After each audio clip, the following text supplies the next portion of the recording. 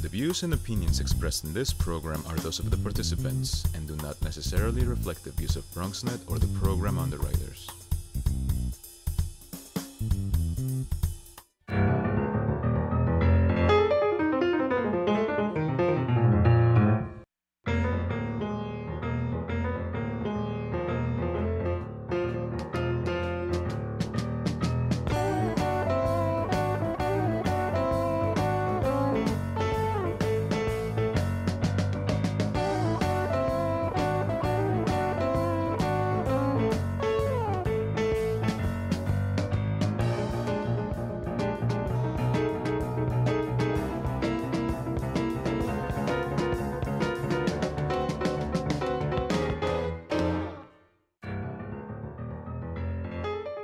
Good evening and welcome to BronxTalk. Tonight's guest is the councilman in the city's 11th council district. That includes the Bronx neighborhoods of Bedford Park, Kingsbridge, Riverdale, Norwood, Van Cortlandt Village, Wakefield, and Woodlawn. He'll tell me if I missed any. We have a number of items to chat about with him, including budgeting, parks development, a variety of land use issues, early childhood education, and even some questions about politics and his own future. Please join me in welcoming the councilman from the 11th district in the Bronx, Councilmember Andrew Cohen. Nice to have you with us, sir. Great to be here, Guy. It's nice to have you back. Let's start, I guess, where things start and sometimes end, and that is with budgeting. And you have been a fan of participatory budgeting from, I guess, the minute it was introduced. And there are a number of issues that have, I think, arisen out of it that I'm assuming constituents are happy about. Are there issues that you kind of didn't think about and that constituents brought up and you said, well, you're right, and I'll help you get it done? Oh, definitely. The reason that I think that PB is good is the idea generation. I get ideas from people who, you're a lifelong Bronxite, you know your block better than I could ever know it, your corner, and those ideas have been very, very helpful. I mean, there are challenges with PB. We've had trouble getting more people vote than I would like. Sometimes, some of the challenges. Too few people. Not enough involved. people vote. Yeah. And even though we've expanded, we can vote online now. And also one of the challenges is, I try to be careful with this. Some years we do better jobs than others. I don't want PB to be divisive. So I don't want people in Van Cortlandt Village to say that, oh, people in Norwood are getting everything because they outvoted us. So trying to not pit neighborhoods against each other has also been a challenge. That means you have to be an arbiter in the long run. I just have a short list here. Bus countdown clocks. This was something that came out of that? Yeah, and it's funny, even though there's apps and stuff like that, people really like it. It gets requested every year. And it just, with the challenges, but we're so dependent on bus service in the Northwest Bronx, having that security that, a bus is coming, when it's going to be here, people find that to be very helpful. And there are simple things that all politics is local. Certainly for a council member, that would be the case. Potholes and things like that. You say, gee, I had no idea. I mean, you can't be on every street. And so overall, you think it works? Is there a way to reform it to make it better? Or we're really giving it a comprehensive review this year because I think trying to keep it fresh, trying to, again, that idea generation that was so valuable to me in the beginning. So we're working. I see. The ideas are there, but you still, sounds to me like the outreach needs to be better. I think when I hear it, when people hear it, it's like, well, that's nice, but it's, does it really work? Do I really have the time, that kind of thing, and let people feel, Maybe there's a way to streamline it such that that we could get the idea generation, which I think is the most valuable part, and really trying to get the word out so that people have a say. Those two pieces, I think. I guess along that philosophy of how to go about governing, the MTA did the bus route redesign. That, at least in theory, was, community by community. You tell us what you think, and we'll do that because we don't know everything about the redesign. What's your thought about what they came out with? Are you happy with it? Do you think your constituents were taken care of? It's interesting. I have not been, there are a wide array of MTA problems that face my district and face this city. And ultimately, the city does not have a tremendous amount of control over the MTA. The state controls the MTA. think people know that the governor controls the MTA. Though he might protest on occasion. But we do have some say with buses in terms of, we control the streets. So there is some leverage over buses and bus service.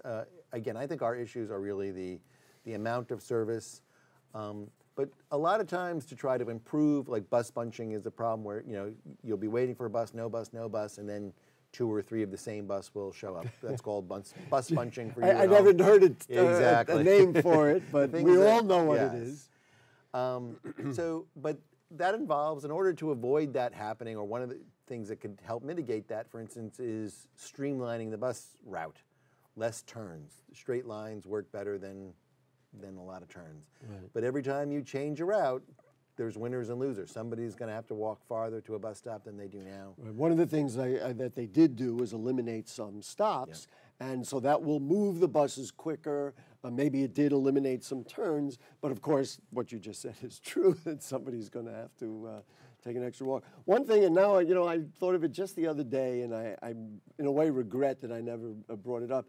Those articulated buses, the double buses, I can't tell you how many times I see big empty buses rolling through our streets. Maybe they should say, well, certain hours we have single buses and other hours during rush hour when they're busiest. But, you go in the middle of the night and these things sound like tanker, trucks, trailer trucks going through a street in the Bronx. It's frustrating.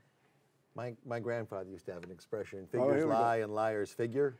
So MTA will tell you that there's more capacity on the line by using the articulated bus, even though it doesn't really provide any more service. If you weren't there when that bus came by, you don't care if it was an articulated bus or a regular bus. There is a lot of talk in your district about traffic. DOT has come by and has walked the district once or twice.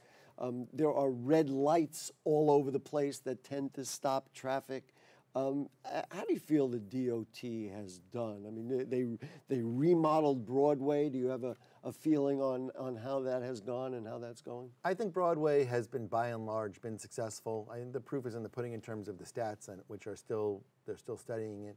But I think it has slowed it down. And honestly, that was the goal of the plan, was to not have Broadway be as fast as it was. That it's, I have tons of people, children, trying to get to Van Cortlandt Park and across Broadway. And there were very long runs that were uncontrolled. And there was a lot of truck traffic. It was an alternate to try to get to the Major Deegan. It still is. But I think that this has been successful in making it safer. And that was really the goal of the plan. Although I wish that all of these, what they call road diet plans, would incorporate kind of how people live. If you pick somebody up, for example, and I've done it, at the 242nd Street station on Broadway, there's no place to pull over and pick them up. Now, I realize it may be not totally legal, but because they're lanes, you got to keep going, and whoever it is probably got to meet you somewhere down Broadway, and it's still not legal because there's not enough room to pull over. I had wished that they had reformatted it that way. That's what I think. Not a bad idea? I will say that that trying to meet the balance of all the users on the street is a challenge. The cars, the pedestrians, the cyclists. It's really, there's a finite amount of space and everybody's competing to use that space. Norwood News had a story and you were pretty vocal about your upsetness over the skate park in Williamsbridge that seems to be taking a long time. And so we can talk about that issue, but then the larger issue of the Parks Department being able to do renovations and get things done. So let's talk about that park, and then we can talk about maybe a larger issue. I was really, when I first got elected, a group of young kids came to see me in my office. They brought me a skateboard, and they said that they really need a skate park in the Williamsbridge Oval, and I thought it was a great idea. I was able to get the resources to get it done. How much money was it? About $1 million, maybe a little less than $1 million.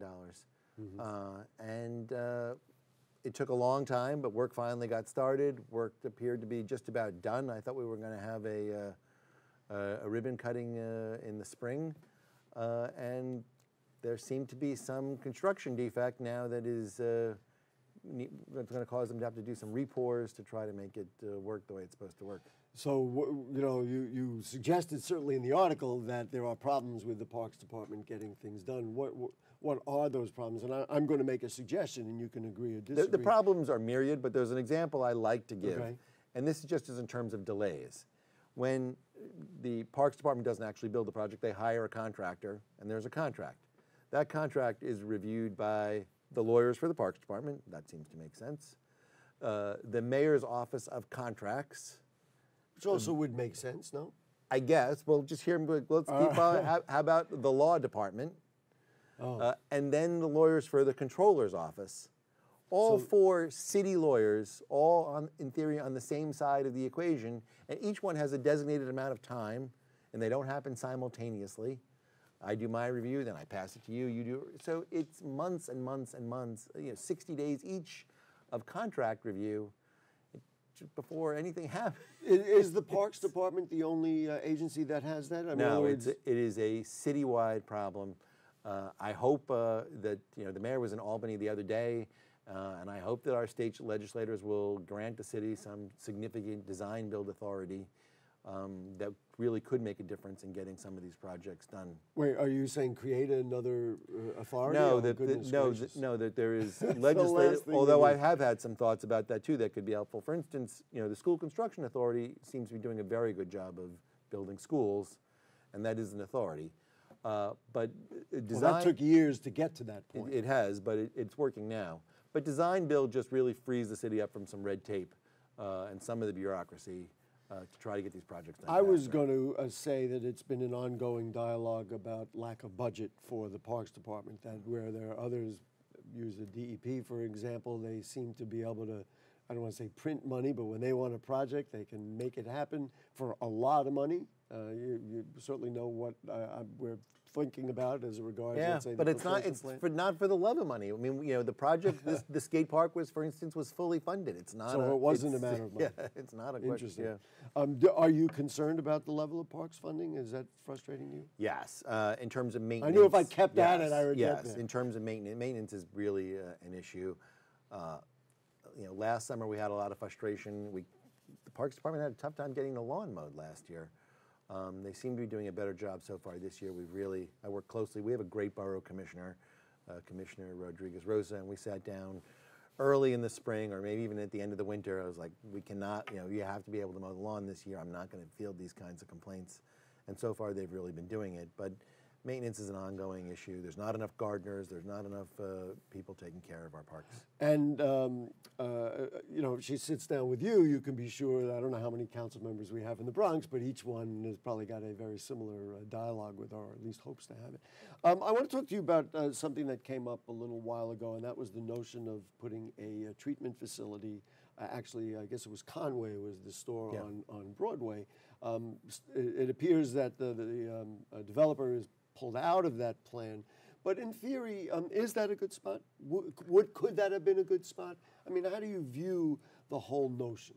I had a lot of reservations about that spot, which I communicated to the state, which had to issue a license. And I am incredibly sympathetic to the plight that, we have an opioid crisis. I represent part of the 5-2 precinct. The 5-2 precinct is really the #1 precinct, unfortunately, in opioid deaths. So I'm aware of the problem, that I take it seriously. But I'm sure you've had a lot of guests who tell you about what's going on in the South Bronx, in the hub, community, the streets covered with needles. And so we don't have that in Kingsbridge. And I was very concerned about bringing this facility in and bringing users into the community and the impact that could have. So I was not convinced that this was a great site for that. And this is the obvious follow-up question.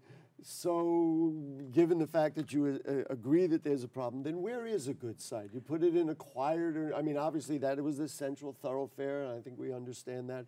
But you put it in a quiet neighborhood, they're going to say, wait a minute, this used to be a quiet neighborhood. Now this is coming. Well, again, Community Board 8 and the 50th Precinct, I don't think have this the same level of problem, of crisis that are going on in other parts of the Bronx, including in my own district. There might be places where I think, even though, like I said, the 5-2 people precinct. in Norwood will say, "Wait a minute, you're talking about us." Well, I'm proud to say, even in the 5-2 precinct, they divided into sectors. The sector that I represent happens to be the safest portion. Well, congratulations. Of the precinct. But there are communities where I think it's indisputable that these services are needed, and it's not clear to me that this level of service was needed in Kingsbridge. And the risk, I think, was not And worth how much does the profile of the provider come in there? Because there were some questions about saying, well, in the past, has this provider done a good job of, quote unquote, policing it or at least securing it, making sure that it's clean without needles around the area? This was a new venture. It was untested. And again, I don't want to experiment and say, well, maybe this will work, maybe it's not. Once the genie's out of the bottle. And again, you don't see people, I don't see any evidence of needles on Broadway. I don't see people nodding out on Broadway, and I'm not prepared, even though, again, I think that the services are needed.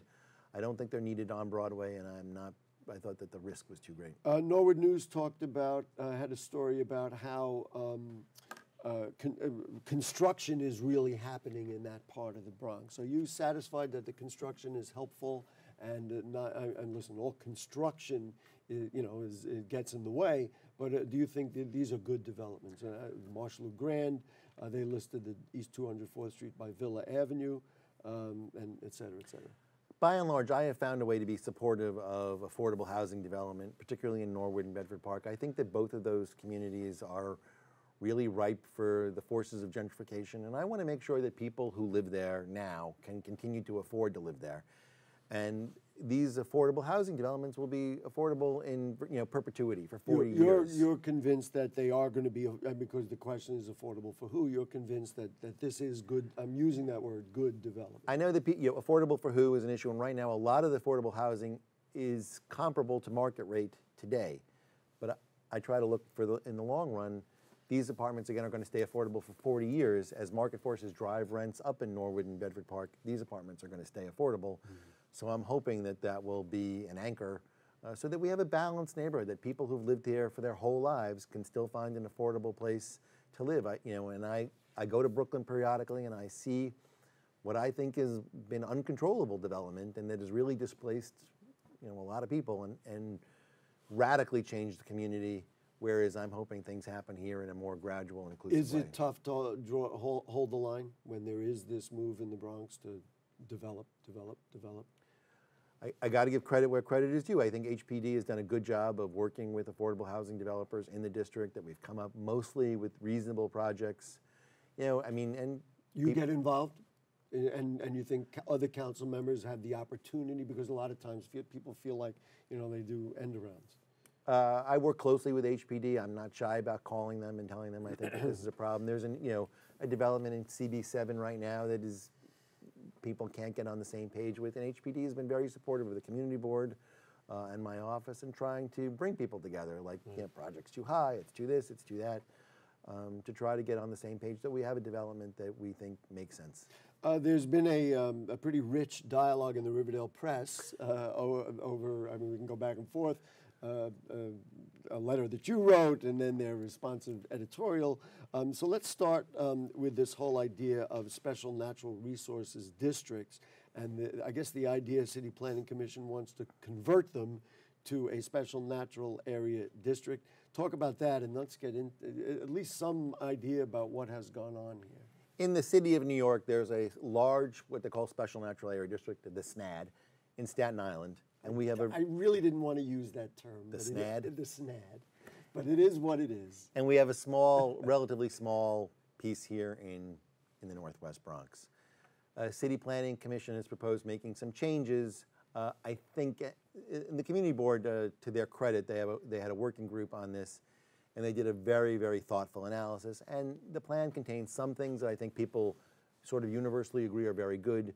More modern environmental regulations, just sort of updating these regulations that are from the 1970s. And can I interject? It's so that people who have homes that they want to upgrade or develop on their own, they have been not been able to do that because of this red tape that it takes to do it. So the new proposal treats large lots and institutions like the Hebrew Home or Chervier, like these large lots are getting much more rigorous oversight, and they're trying to loosen some of the oversight on individual homeowners who want to add a deck or expand their deck or bump out their kitchen so that they can do it without having to go to the community board. But there are a lot of issues. I don't think that the community board hasn't actually had a chance to weigh in. They had a meeting, a hearing the other day, but there was not a quorum. Are you in favor of the new adjustments to the regulations? Do you think that's going, at least the dialogue going in the right direction? City planning has definitely indicated that they're willing to negotiate, but this is not soup yet. This proposal is not acceptable in its current format. There need to be some changes. One of the primary thing is the Department of Buildings is going to approve, right now, city planning is suggesting that DOB approve site plans for the homeowners. That's not acceptable. Someone from city planning needs to be able to say that they've looked at these plans and they are in compliance with the law. More to come. So then there was this whole dialogue between you and the land use chair, Charles Merdler. You came out, frankly surprising, I've known you a long time, and you came out very directly and said that he is part of the problem. And then the Riverdale Press came out and said, well, wait a minute, who are you to say? So you want to shed some light on what you think and what the issues are? Is there anything that needs to be addressed? I mean, as you point out, I covered it pretty explicitly. It's public knowledge. Explicitly in the paper. I'm not taking issue particularly with what the Riverdale Press said, but I think that if power is not being exercised in an appropriate way by an individual, that might be an opportunity to review whether or not that power should stay with the entity that has it. That was really my point. So that was your point, and it was interesting that you made it public. Of course, they said that, well, we editorialized about the community board chair, and then you and the assemblyman came out. Any comments about it, or you let it lie? Or? Yeah, I think it's a little bit much ado about a little inside baseball, much ado about nothing. The other thing that's out there in print and in various places, and people say, well, Andy Cohen is thinking about his future. You're term limited out. I am term limited. And so there's also talk, well, you know what, he wants to be a judge, or maybe I don't want to make any suggestion that's out there. So what are your thoughts on what's coming up in the future? I appreciate you asking, because I just want to make one point clear. Are the cameras rolling? The camera's rolling. I love my job. But I'm term limited. My job is going to come to an end, no matter how much I love it. If I could stay, if I could run again, I would definitely run again. I feel like, I may be the only person who thinks this, I don't know, but I think I've done a good job. And it is very satisfying work. But the nature of term limits, and again, the voters voted for term limits, is that ultimately I'm going to be looking to do something else at some point in the future, or at a definite point in the future. So I mean, are you aggressively saying, well, you know what, there's going to be judicial conventions, make sure my name is in there, or, I mean... I was a law secretary in Bronx Supreme Court for 8 years. I loved working at the courthouse, but I'm kind of got all options on the table. Okay. So if somebody has a good idea, participatory. No, but I mean, the borough president is term limited too. I haven't, I'm considering that also. Right. There's any number of options out there. One other issue I do want to talk to you about, and we did it on this program, and that was the whole range of issues with early childhood education. And I know you have personally gotten involved in supporting a lot of the independent early childhood centers, and Amalgamated and Marble Hill, and in your district, you know which ones better than I do. Now the new RFP is out there on how early childhood education is going to be delivered in the city of New York in the future. We did a show on it, and there was a lot of dissatisfaction with what the city is proposing.